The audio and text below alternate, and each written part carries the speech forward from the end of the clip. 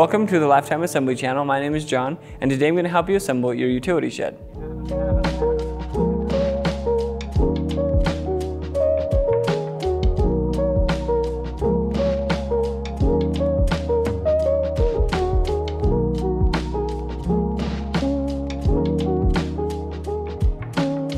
Before we get started, make sure the model number of your shed is listed in the description below. This video will follow the steps outlined in the assembly manual that comes with the shed. If you've already begun and need help on a specific step, check the description below for a timestamp associated with each step. Now let's take a look at what comes inside the box.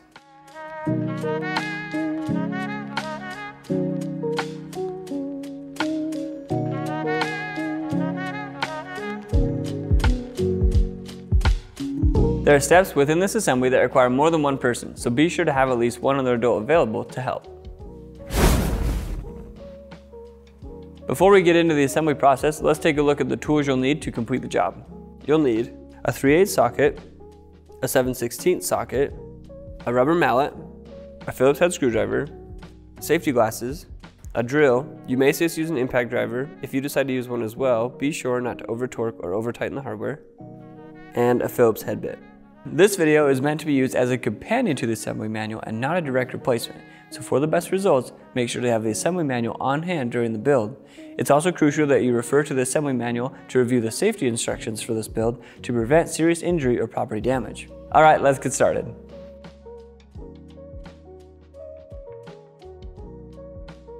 Take a hinge tube that has a notch in both ends and insert it into the round hole at the bottom of the left door, which is the door with the Lifetime logo.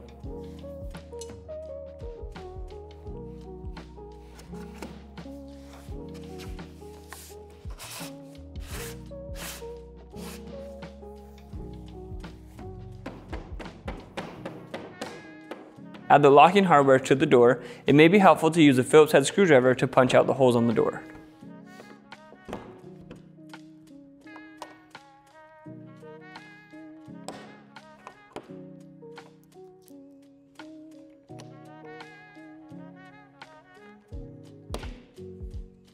The washers go on the back side of the door, and the hardware will need to be tightened with a 7/16 socket.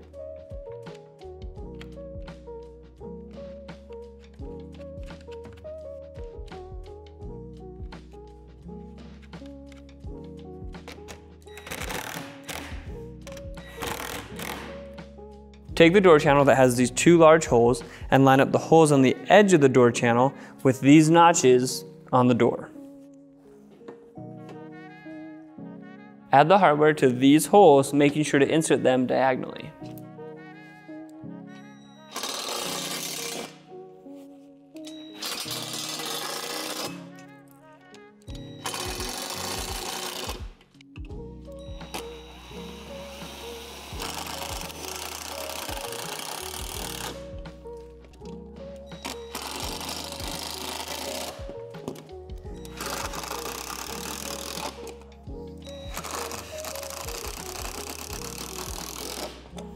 Connect the deadbolts to the small holes at the ends of the door channel, making sure that the spring is closer to the door.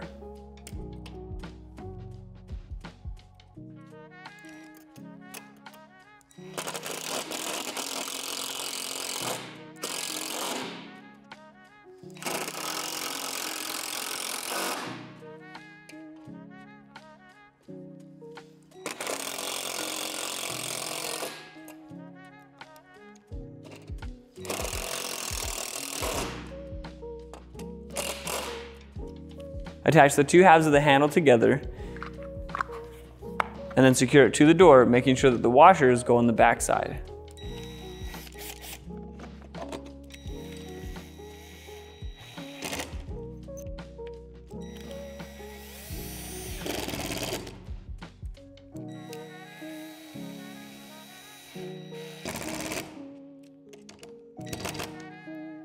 Take a hinge tube that has a notch on both ends and insert it into the round hole on the edge of the right door.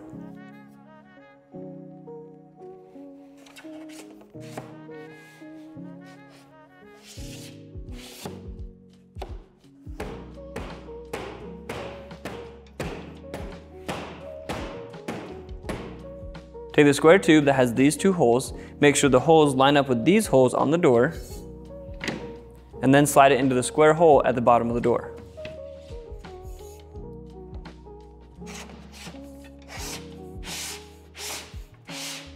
Before you finish sliding the tube all the way up, make sure to add the cap.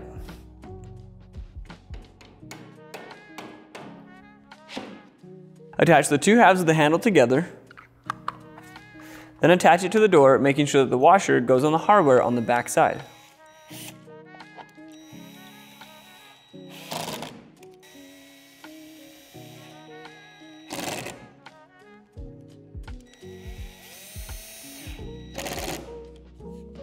Place a locking bracket and latch over the door and then secure with the hardware. The long skinny bolts go closer to the edge and the thicker bolts go just below.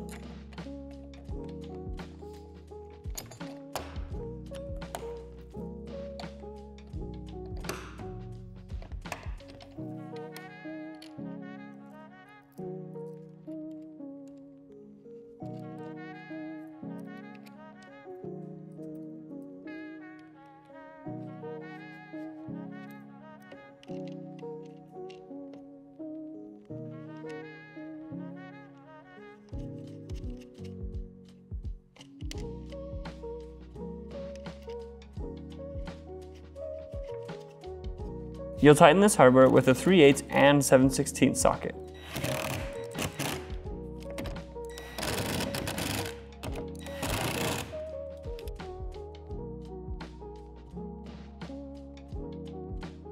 Now attach the floor panels together by lifting one panel up at a 45-degree angle, interlocking the tabs, and then lay it back down. It's helpful to have another person stand on the other panel so it doesn't slide around.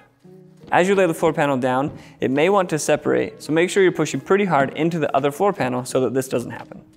Secure the two panels together by inserting the hardware through these divots along the middle seam on the outside edges.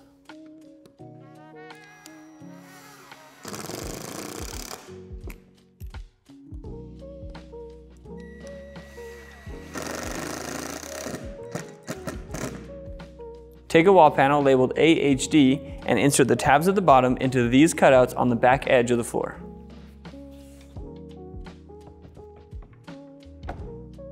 Slide the panel over to the left to lock it into place.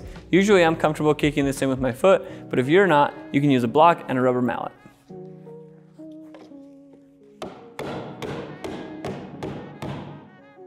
Add another wall panel labeled AHD next to the previous panel using the same method. It may be helpful to lean the previous panel forward just a little bit to allow clearance for them to overlap.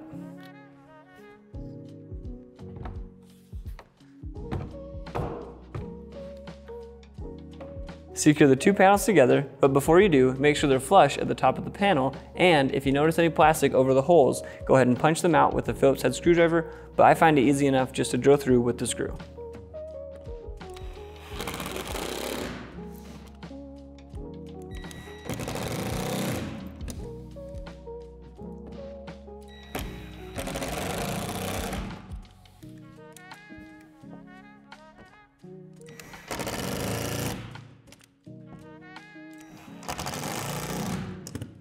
Take a corner panel labeled AGW and insert the tabs at the bottom into the cutouts on this edge. Slide the panel over to lock it into place.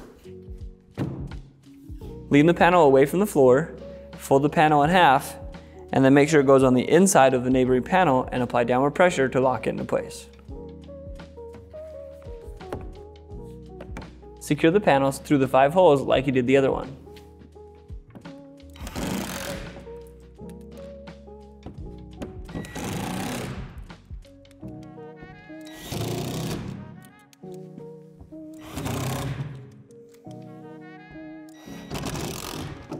Take a wall tube and insert a cap into one end. Insert the wall tube into the bottom of the wall panel labeled AGY, making sure that the cap that we put in earlier stays at the bottom.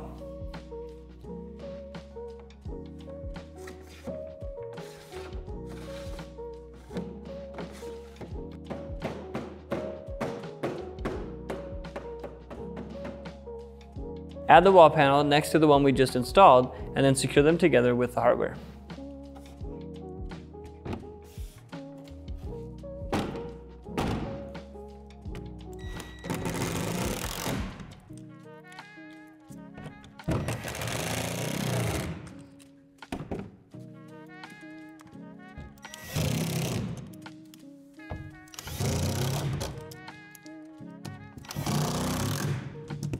Slide the hinge cap onto the wall tube, making sure it's oriented like this. Bend the wall panel over and insert the tube into the hole on the floor panel.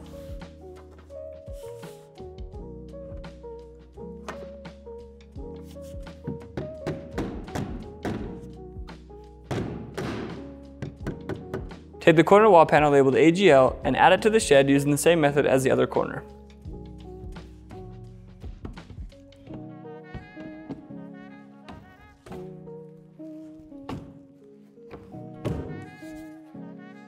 The only difference is this panel will go behind the neighboring panel instead of in front.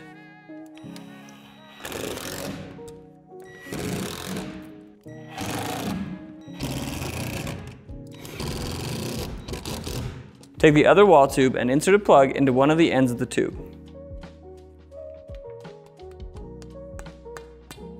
Insert the wall tube into the hole at the bottom of the wall panel labeled AGN, making sure that the end with the cap that we placed on earlier is at the bottom.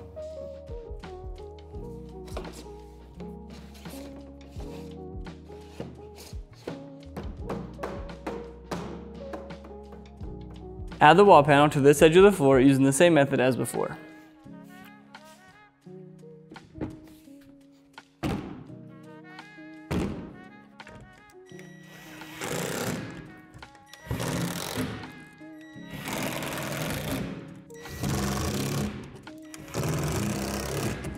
Slide the hinge cap onto the wall tube and then slide the wall tube into the hole on the floor panel.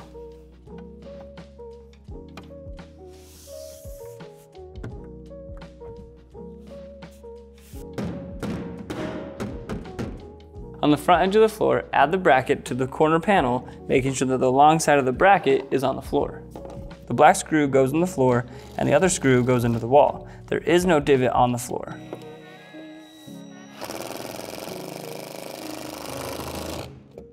Repeat for the wall panel on the other side.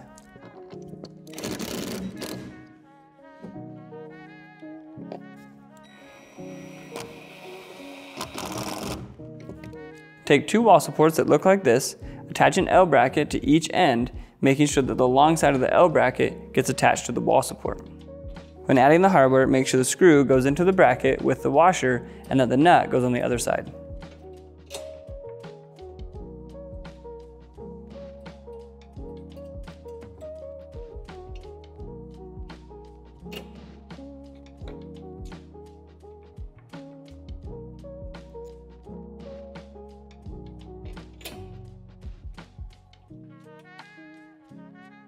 Secure the hardware with a Phillips bit and a 3/8 wrench, making sure the brackets are oriented like this when you tighten.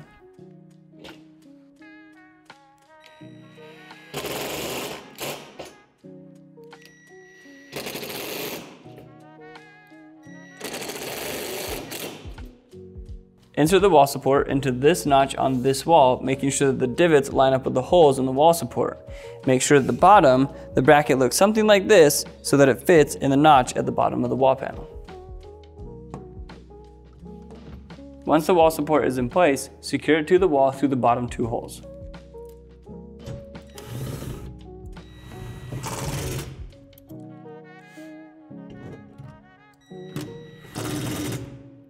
Repeat the previous step on the opposite side of the shed.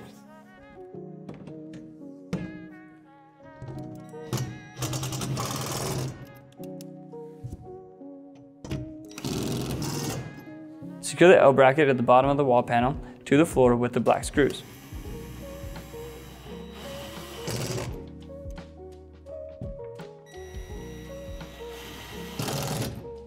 Take the other two wall supports and secure them to the back wall, making sure that the two holes that are close together are at the top.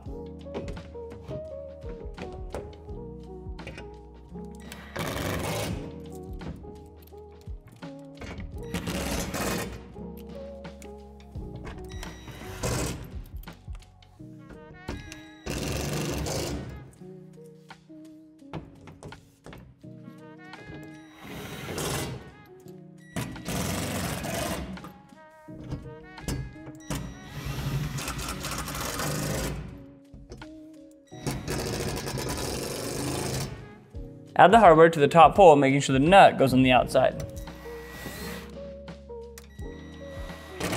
You'll need a 7/16 wrench to tighten this hardware.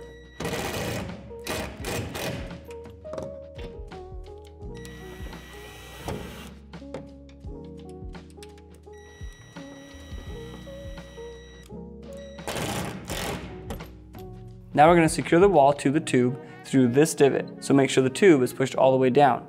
This step may be difficult, so make sure you start slow in your drilling and pick up speed as it goes in.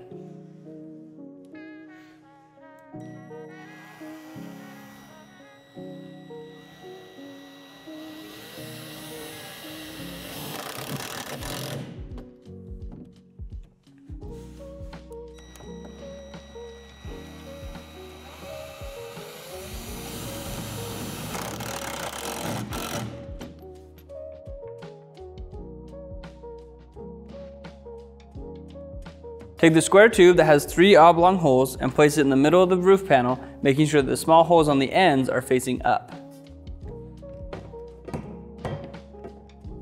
Line up the oblong holes with the divots in the roof panel and then secure with the hardware.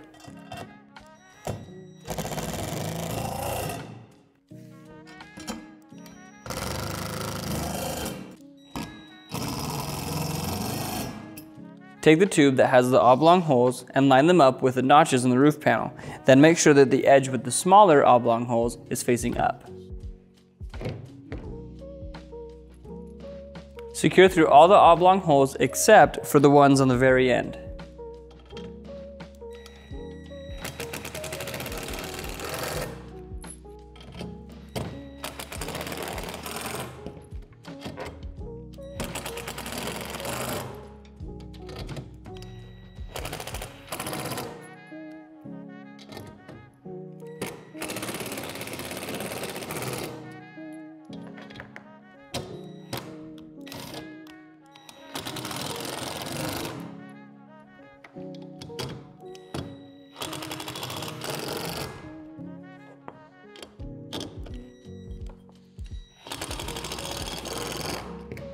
Take the left door and slide the hinge tube into the hinge cap, making sure that the notch slides over the tab on the hinge cap.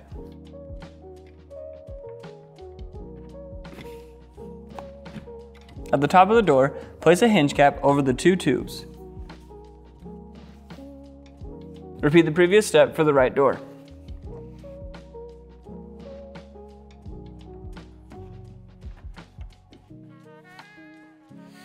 Open the doors, and with the help of another person, lift the roof onto the shed, making sure that the header bar goes over the doors.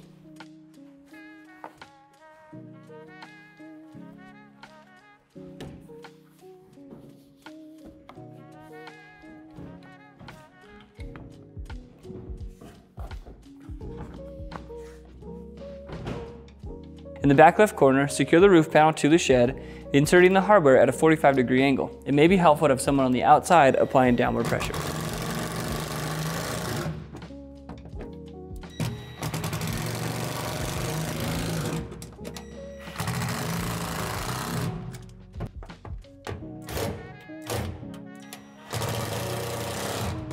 Secure the back right corner using the same method.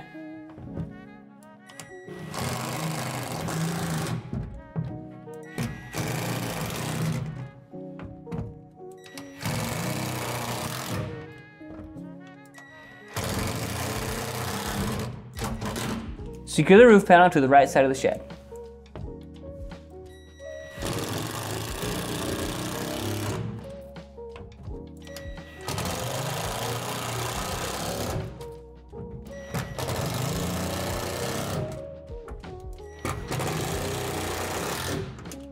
And repeat for the opposite side.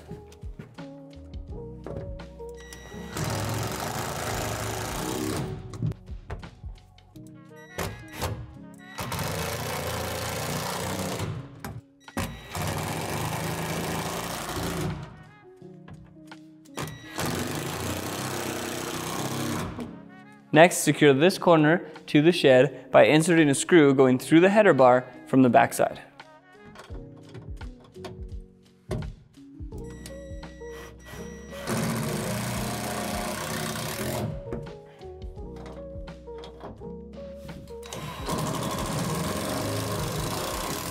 Secure the L bracket at the top of the wall support to the bar on the roof.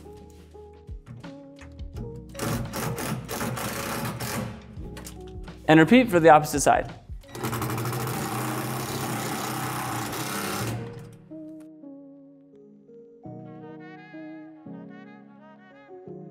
Now we're going to add the shelf brackets to the shed. There are 4 different height settings that you can choose from, and they're determined by these divots on the wall. Decide how high you want the shelf to go, and then place the shelf bracket oriented like this.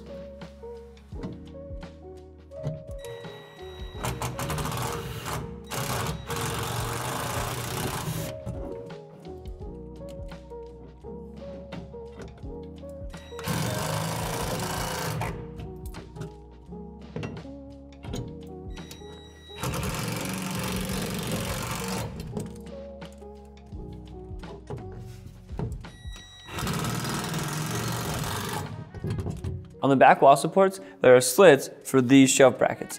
Add these shelf brackets to the same height as the brackets we added earlier.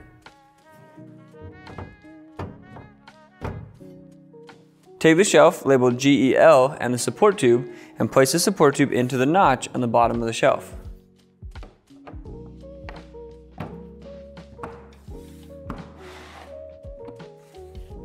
Place the shelf onto the brackets, making sure that the support tube is closer to the front.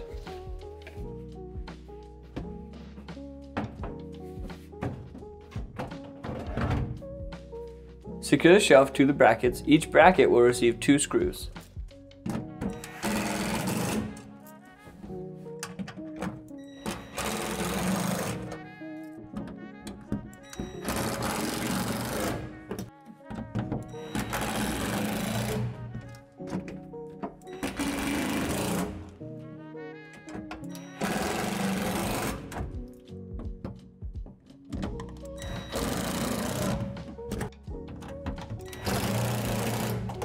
Secure the wall support on each side of the shed in the remaining open holes.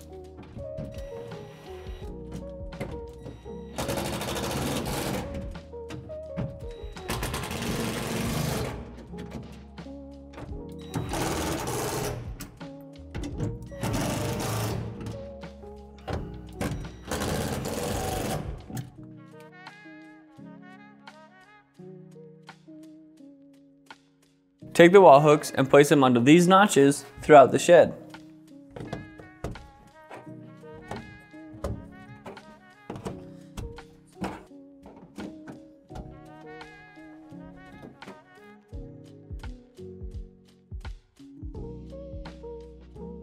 Now that your shed is done, you'll need to level the doors. To see a video on how to properly do that, follow this link here.